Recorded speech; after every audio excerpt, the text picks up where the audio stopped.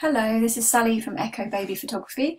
This is step 2 of how to fix jaundice skin in newborn baby photos. So we've brought it in from raw, we've already reduced the contrast and taken out all the blacks, and so now we're in PS, and it's really quite simple to do the next step. So first of all, what we're going to do is add a levels adjustment over here and just bring the middle slider, which basically controls all the midtones, just bring it up a little bit, that will reduce some of the colours. Now if you don't want to reduce the background, you just want to reduce the baby tone, then you can, if you press Control I, it will put a mask over there, and then with a brush you can just brush in, maybe bring the opacity up, brush back in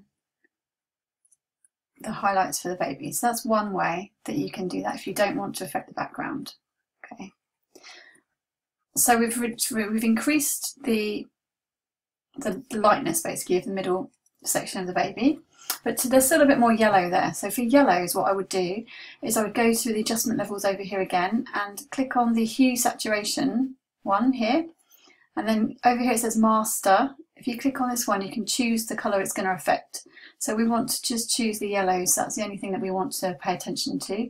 And I would bring them up a little bit, just make them a bit lighter, and take the saturation, just take the saturation of that yellow down just a little bit.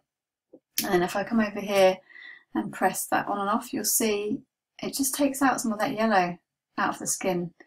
And then if you want to, you can go in and you can add a bit more pink to the cheeks if you want to. And if you feel like it's too much, then you can easily just go to opacity, bring it down a little bit so that it's not quite so strong. Just takes out the yellow. And this is always a good one to use, the level slider. And again, if it's too much with this one, just bring it down a little bit, and then you can see the difference between the two of those.